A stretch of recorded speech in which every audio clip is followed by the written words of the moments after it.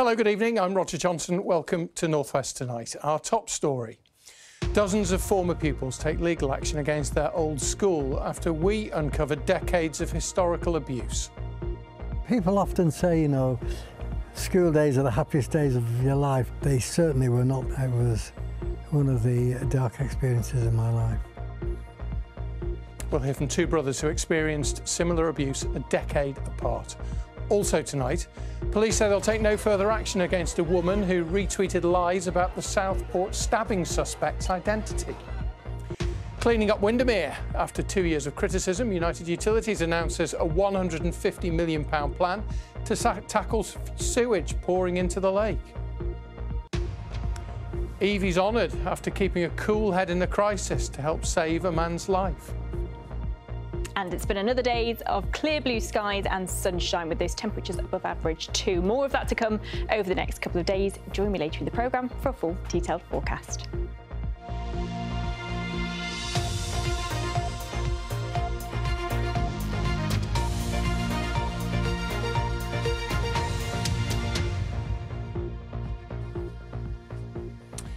Back in June, our reporter Katie Walderman revealed historical allegations of physical abuse at a Catholic school in Merseyside. 4 former pupils of St Mary's College in Crosby were taking legal action against the Christian Brothers Order who ran the school until 2006. Well, following that report, dozens more pupils have come forward, all with similar allegations of beating and ill treatment. Here's Katie's second exclusive report. Brothers Anthony and Eamon both went to St Mary's College. They may have studied a decade apart, but their experiences were the same. I endured, without any doubt, the most traumatic experiences that I've had in my life as a result, particularly of 2 of the Christian brothers. People often say, you know, school days are the happiest days of your life. They certainly were not. It was one of the dark experiences in my life. They got in touch after 4 other past pupils shared their experiences of their time at the school with North West Tonight when St Mary's was run by the Christian Brothers. I thought, oh my goodness, these people are talking about exactly the kind of experiences that I had. So it mirrored my experience. And so when Anthony rang me and said, hey, you know, this programme's been on television, I thought, my goodness me. Anthony said hearing their accounts gave him the courage to speak out about his time at St Mary's during the 1960s. I certainly think the experience of Brother Brickley was terrifying, absolutely terrifying. He's seared in my memory as the worst human being that I've encountered. He should never, ever have been anywhere near a child. He resorted to hitting children, and this wasn't just a kind of a tap with a ruler. This was a leather strap, and he would hold your hands over the edge of a desk, and he would whack your hand, so badly that I would go home with wheals. Anthony suffered a breakdown after leaving school, but made it his mission to ensure no other child should suffer like he had when he became a head teacher at a large Catholic comprehensive school. It was clear when I became a head teacher that I never wanted a child to experience anything like what I went through. And I think that has probably been the single biggest drive in my approach to school leadership. Eamon attended St Mary's College in the 1950s. He says he too was regularly strapped, but one beating in particular stood out when he said he was repeatedly hit around the head with a metal bar by one of his teachers, Brother Ryan. He had a metal bar about yay long, and he just hit me on the back of the head with it. Wrong. Do it again. Wrong. You know, and God, it was terrible. I knew my head was bleeding. But when I went home that evening, my mother said to me, have you been fighting? And I said, no, why? She said, well, there's blood on his shirt. Anthony and Eamon weren't the only ones to get in touch with me. In fact, more than 50 people have since come forward since my initial report, all with similar allegations of violence and abuse, 40 of whom are looking to join the legal action against the Congregation of Christian Brothers. Were you surprised by the response?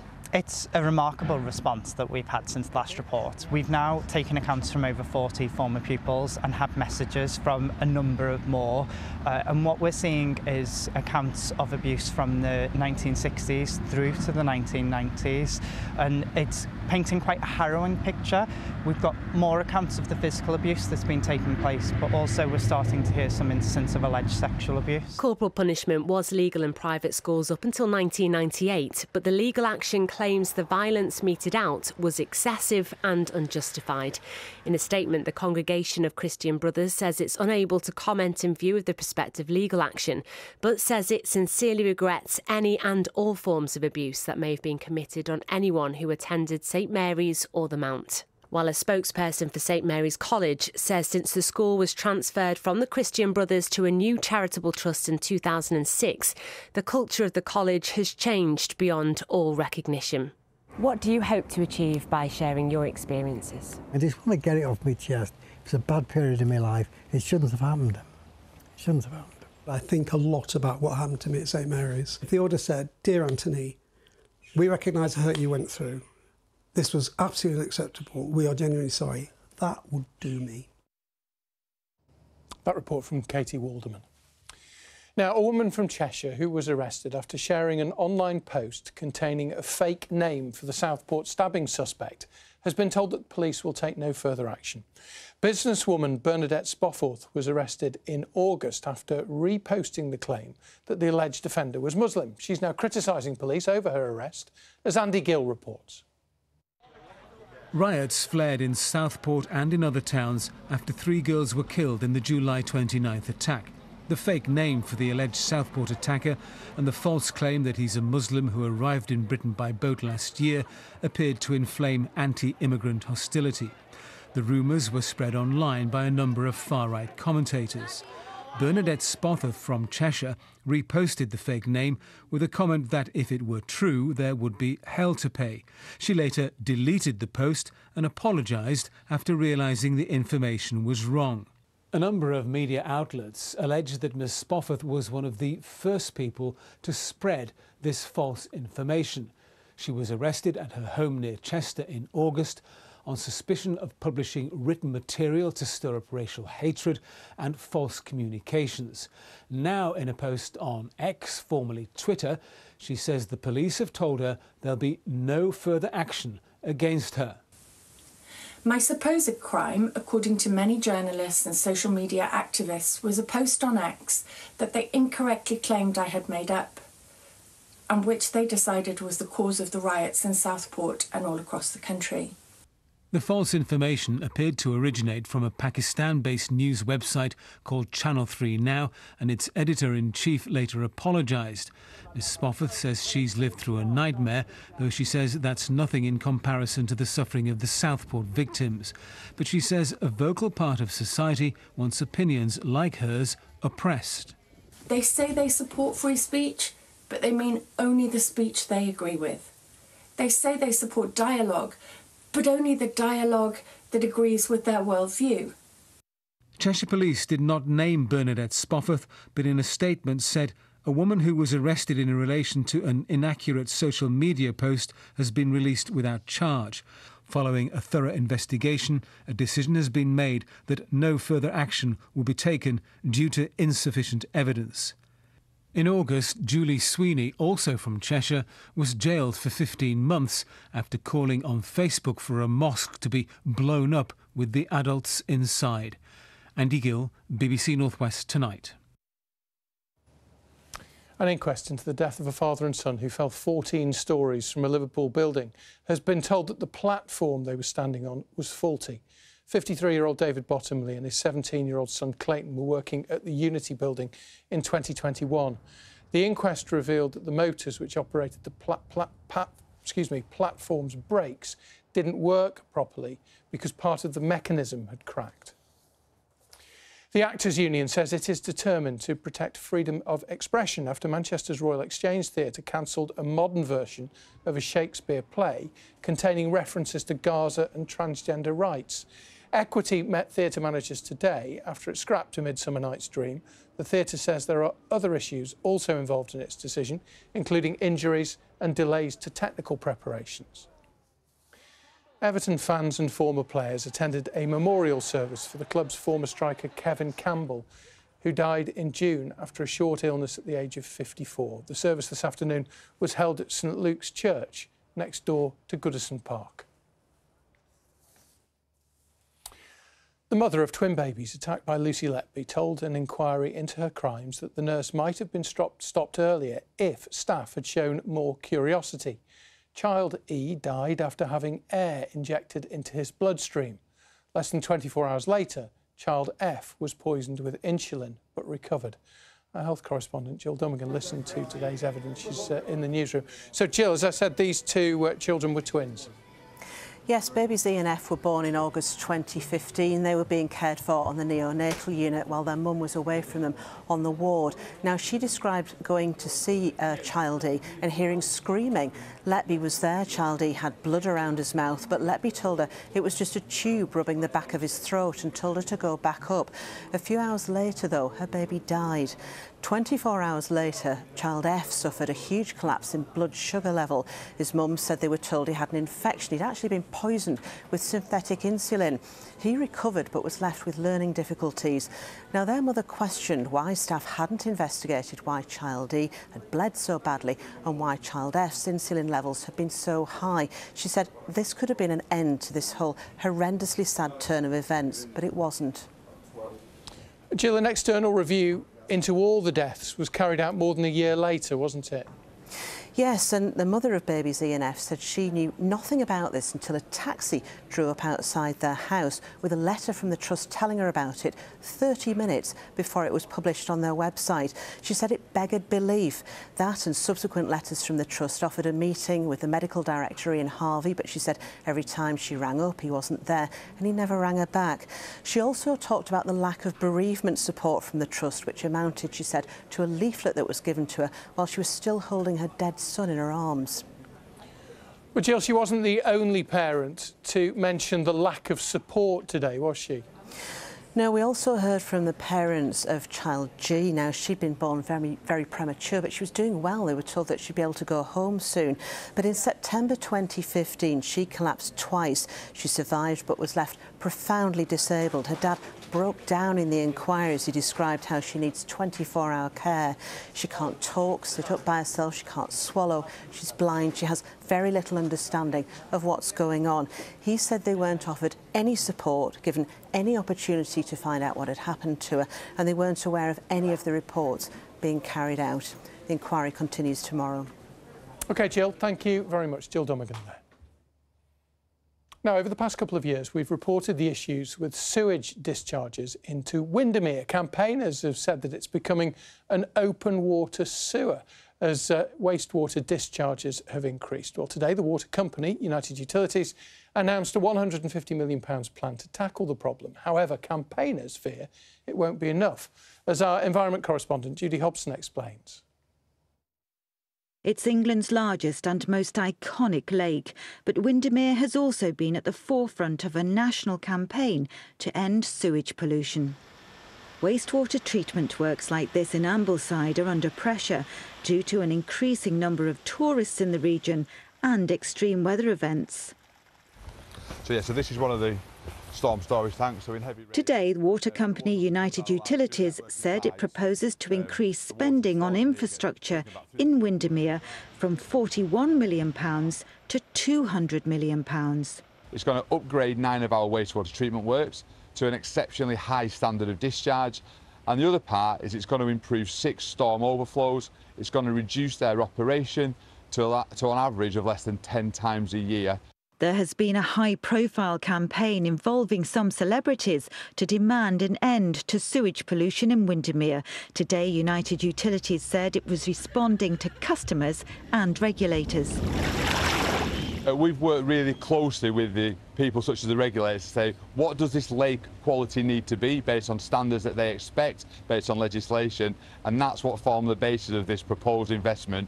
While the Save Windermere campaign welcomed the investment, it said it wasn't nearly enough to end the problem of sewage pollution in the lake. It's very clear that this has come about from 3 years of campaigning for us, in which we've raised the awareness of the exploitation of the lake and also the fact that there's been inadequate investment for decades to ensure the long-term protection of the area. What they have done is they've put the bare minimum on the table, and it's now for us, the general public, to stand up and say, we want an end to sewage pollution in Windermere once and for all. Sewage enters our rivers and lakes after heavy rain, as the sewage system can't cope. It's a problem across the country. So if you're putting 150 million into Windermere, does that mean other areas will remain polluted for longer? We've submitted a business plan that's around £14 billion of investment across the next 5 years. Of that, around £3 to £4 billion is to improve storm overflows. So it certainly doesn't mean other areas won't get the investment it needs. Work on improving storm overflows here has already begun. Meanwhile, the Save Windermere campaign says it will continue to demand an end to any sewage spilling into the lake. Judy Hobson, BBC North West Tonight, Windermere. Now, have a look at this. It's the iconic Crescent Hotel in Buxton, and it's up for sale. Reopened in 2020 after major work. You might remember we reported on it. It took 17 years, cost £70 million, and 11 million of that was a loan from Derbyshire County Council. However, earlier this year, it emerged that the company behind the project is struggling financially. It's failed to make loan repayments to the council. Matthew Barlow's got more. It was a major facelift designed to kickstart Buxton's economy. But less than 4 years after opening, the five-star hotel at the Crescent is up for sale. I just think for the tourist town and the heritage that the town has got, I think it's such a shame. I'm surprised very much that it is for sale. I would have thought, you know, in a town like Buxton, they could make a go of it. If you're going to spend that much, you could get a really nicely done up house. I know in Wirksworth, there are a lot of really beautiful Airbnbs. When the luxury spa hotel opened, local shop owners noticed a boost in trade, like Isla Doors, who has a fine art gift store close by. It brings in a moneyed crowd. Lots of people go and get married there. I've got prints and things of the Crescent, so people like to buy nice mementos. There was a mood of celebration back in 2020 when this five-star hotel opened its doors for the first time after 17 years' work, which cost £70 million. But there were warning signs earlier this year when the company behind the project defaulted on an £11.4 million loan from the County Council. The current operators of the hotel, Enzana, point out it's business as usual and it'd be sold debt-free. And the Tourist Board doesn't think it's all doom and gloom either. It's a great business, great property, and I'm sure some savvy operator out there will snap it up and take it to the next level, and it'll continue to be a success.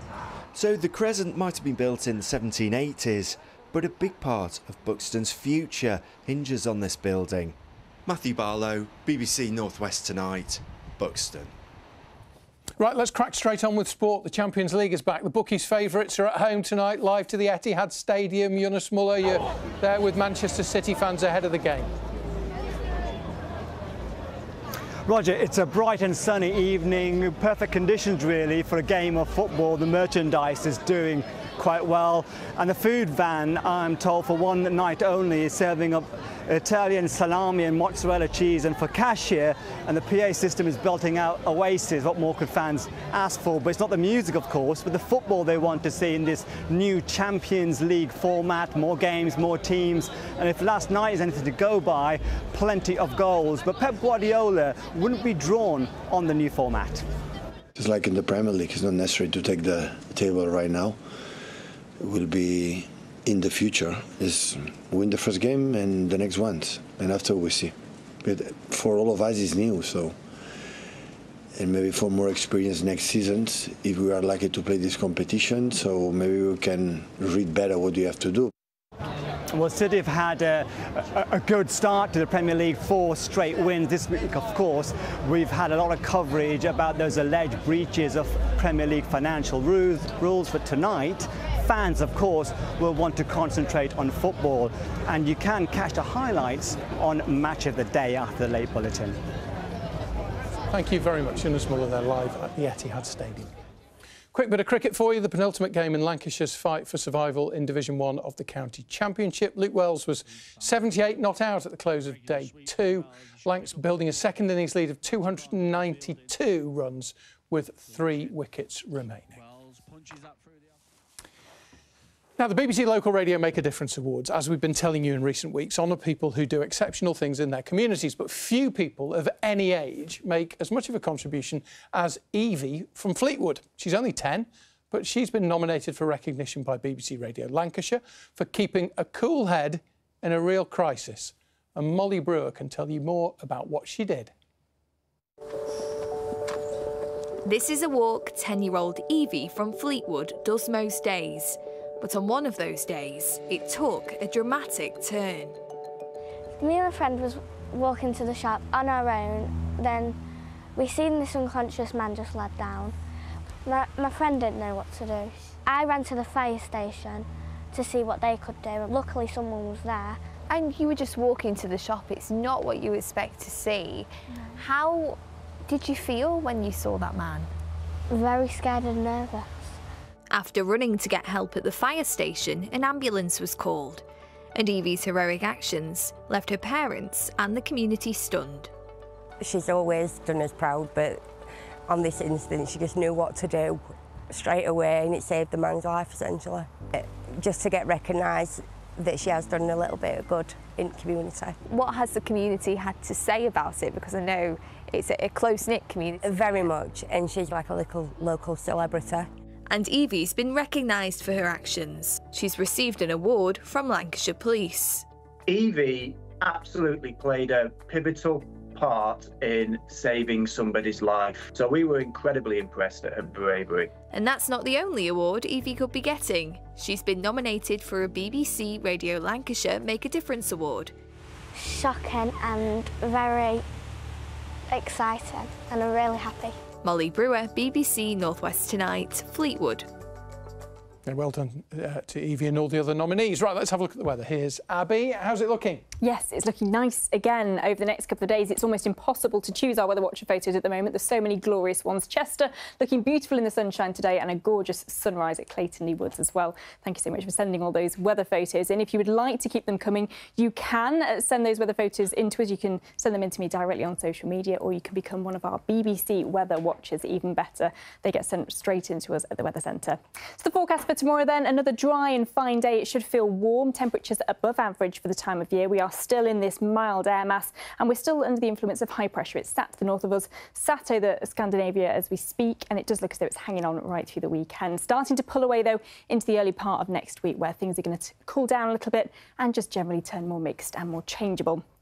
Overnight tonight, it is set to be a dry night. There will be some low cloud mist and fog rolling in from the east, easterly winds pushing those in, a little bit of moisture around as we start the day tomorrow, and our temperatures dropping back to 7 or 8 degrees. So quite a fresh start to the day tomorrow. Any early morning mist, fog and low cloud might be a little slow to clear in one or two eastern parts, but elsewhere, dry and bright, plenty of sunshine developing and warm once again. Those temperatures could get as high as 22 degrees Celsius for tomorrow. That's 72 Fahrenheit. The average for this time of year is about 16 degrees, so those temperatures are a good few degrees above average. And our weather is set to stay mostly dry and settled through Friday and through most of Saturday as well. I think just a little bit more cloud building in over the weekend, but temperatures staying above average, 21 or 22 degrees. We are at risk of seeing perhaps a little more cloud on Sunday and one or two showers just clipping the far south of the region. But things are set to turn a little bit cooler and more changeable into next week. Those temperatures will gradually drop closer to the seasonal average, and we will start to see a little bit more mixed conditions, Rog. Thank you, Abby, as always. Just really quickly before we go, as you know, we've been behind the scenes at Manchester Airport over the course of the summer. There's an extended report on our time behind the scenes on the BBC iPlayer right now, if you want